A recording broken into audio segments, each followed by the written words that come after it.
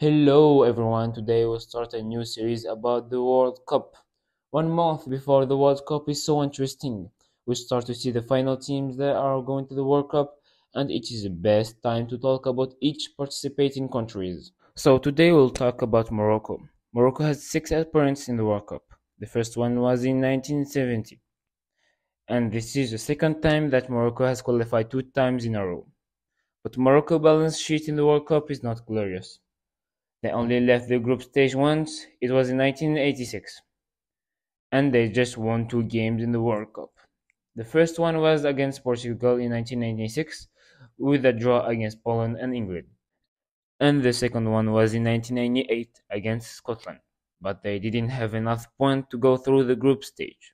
In 2018, they were close to winning the game against Spain, but we all know that famous gesture that Amrabat made because of the arbitrage decision.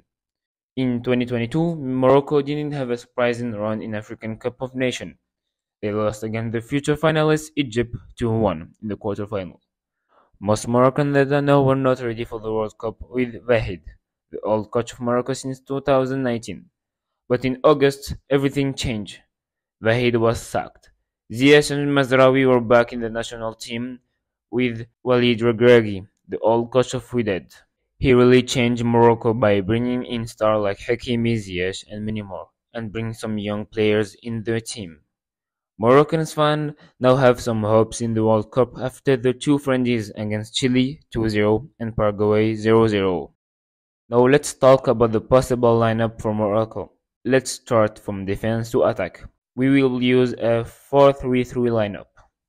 In the goalkeeper position, it is of course Yassine Bounou. He was the best goalkeeper of La Liga in 2021 and 2022 seasons.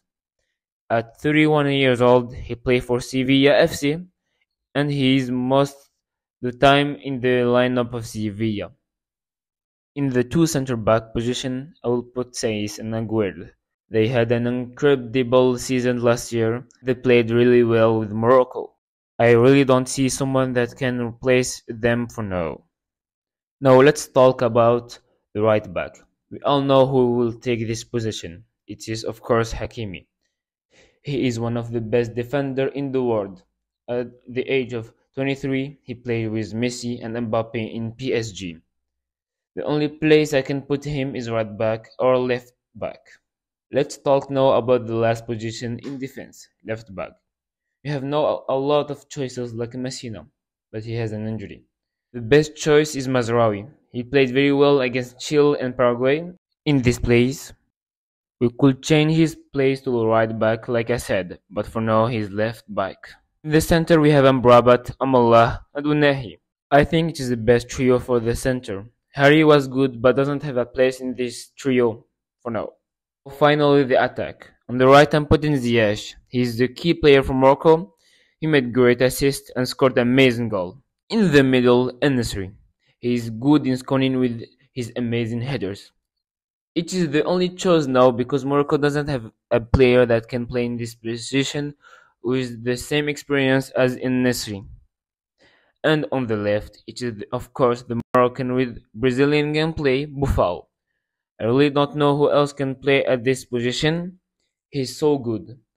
So that's it for my World Cup lineup. Now finally let's talk about my prediction for the World Cup.